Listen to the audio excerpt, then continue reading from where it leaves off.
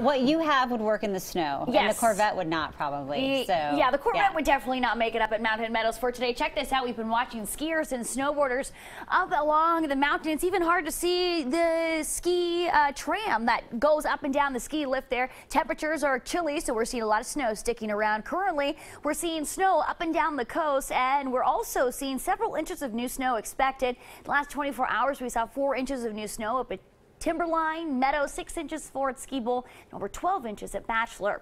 Now, looking at our Doppler radar for today, we've been seeing a lot of rain up and down the west coast, snow into those higher elevations. As we look a little bit closer, it looks like we're seeing some light sprinkles here out along the coast as well as in the valley. More snow up into the mountains to start this afternoon. A few scattered showers right through the metro area down towards Lake Oswego.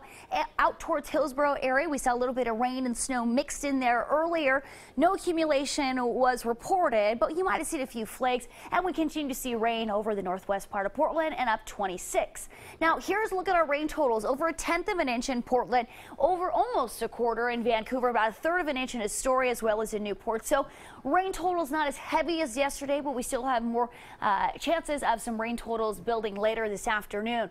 Currently in the low 40s for Tiger, Lake Oswego, Westland, right around 40 degrees. A little bit cooler this afternoon compared to yesterday.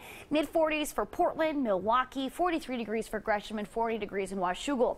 Temperatures in the upper 20s out towards Government Camp, low 40s for Madras as well as for Bend, and 46 down towards Albany and Corvallis. Now here's a look at our rain and snow forecast for the rest of today. More snow into the mountains. As we continue through this afternoon and evening, we could even see a few pop-up thunderstorms, especially out along the coast. Cold air aloft with some spinning. We could see some instability and possibly a funnel cloud out along the coast. But currently through this afternoon, we do see a few scattered showers here and there. More snow overnight and into tomorrow morning. We could see the snow levels drop again down to the foothills. Nothing of accumulation expected, but definitely a wet start to the day. We do have a winter weather advisory in effect through 1 a.m. tomorrow morning. So if you're heading over the passes, either that Government Camp or down towards Santiam Pass, around 6 to 12 inches. Watch for slick spots as well as low visibility.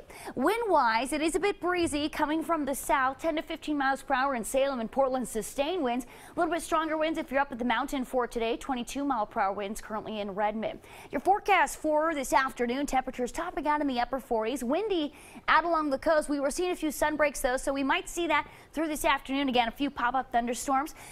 Snow chances towards Bend, Burns in the upper 30s, 40s for Pendleton. Forecast for the next several days.